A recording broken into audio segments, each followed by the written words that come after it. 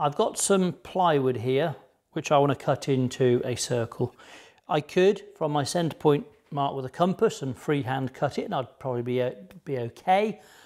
But if I want to get really accurate circles, or a whole bunch of them exactly the same size, it's going to be worth making up a jig. What I've got here is a jig that basically has a sliding centre. This screw is going to pop into the centre of my plywood later on to be the centre of my circle. And I've got this so it's really quite adjustable. So our bandsaw blade is going to be sitting through here later on. I could cut maybe just a 2-inch radius, or if I turn this piece of plywood around and push it out, I could be cutting up to a 4 or 5 foot radius. So I've got all the sizes in between within this one jig. There's some washers set in here. Underneath there is a screw that I'm going to screw up when I've got this into position, and that's going to lock this off. If I just put the screw or the bolt up without a washer on it, I would damage the bottom of my slider, and possibly it wouldn't slide so well, or next time I came to use it, it would pop back into the hole I produced before. So that wouldn't be ideal. What we're also going to have to do, because it's the first time this jig has been used, is put this on the bandsaw to cut a curve and a slot into my plywood. I want to try and get it set up that the front edge of the blade, or within the gullet, is in the centre of my circle. If you don't get this centre line lined up, you won't get a circle, it'll cut a spiral, which is no good for us. Also, the bandsaw blade I put in will vary depending whether I'm doing a small radius or a very large one. For a small 2-inch radius, I want a narrow blade. For a 5 foot radius, I will have a wide blade. So the width of this blade will also alter the position of our jig. What we're going to be cutting here is plywood, and plywood on my disc that I'm making. So I've got an M42 steel blade in the bandsaw. If I had a standard carbon, it would cut the plywood, but it wouldn't last very long. So the right blade for the material that's being cut. These are my screws that I'm going to tighten down to hold my dovetail batten in the right position. I've got 2 extra screw holes in here because this jig could also be used on other machines in the workshop that we will look at another point. I have a slider bar that's been routed or dadoed into my plywood for the right position. And on the front here I have a piece of timber fixed which acts as a reference against the front edge of my table with an adjustable screw, and this is going to be my fine adjuster so I can get my bandsaw to the right position depending on whether I have a narrow blade or a wide blade in there. This jig is quite heavy, so I've got 2 things set up to help me. I've got a roller over here.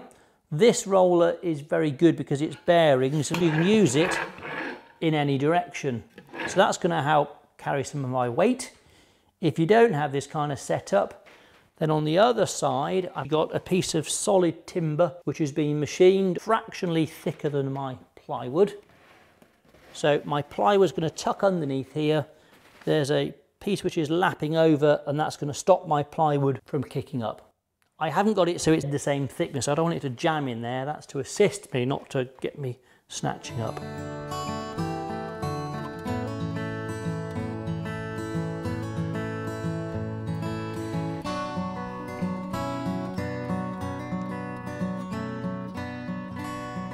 This is the piece of plywood I'm going to cut. I marked a centre. I've drilled it nice and square with a hole that's just snug onto my bolt, so it's going to be nice and strong. If I wanted a much more discreet hole, I could just do it almost on a pinhead, so it would just about disappear later on. So I'm going to place it onto my centre point. I'm going to push it onto the bandsaw, up against my stop that I've preset,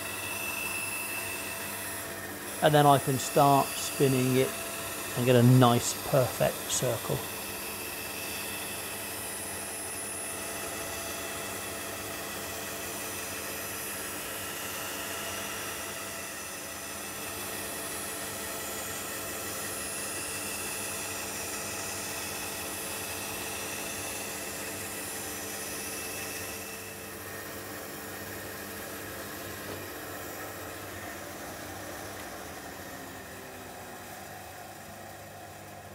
that looks really clean.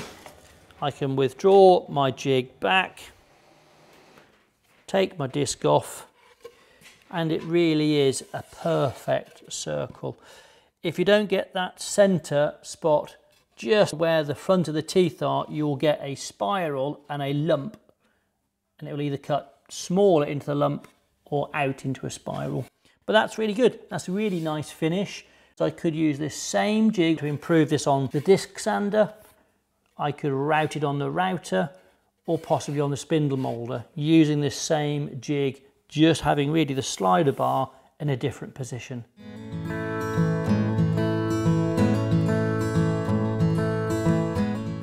We know that cutting a circle is fairly straightforward, but what we have here is a mallet that my students make as one of their test projects. We have a curve on here which we could cut as a freehand curve, but actually we've got a jig we've made up where the pivot point is back over here. Got a baseboard of plywood. This is a screw going through that creates our pivot point. Got some HDPE which fits into our mitre slot, and the whole of this top section rotates on that centre point. I've got a batten we've made up which is connected with wing nuts, pre-mortised. This sits onto the jig. We need to get it lined up so it's on the right position of the jig, and then get these ones just tightened down.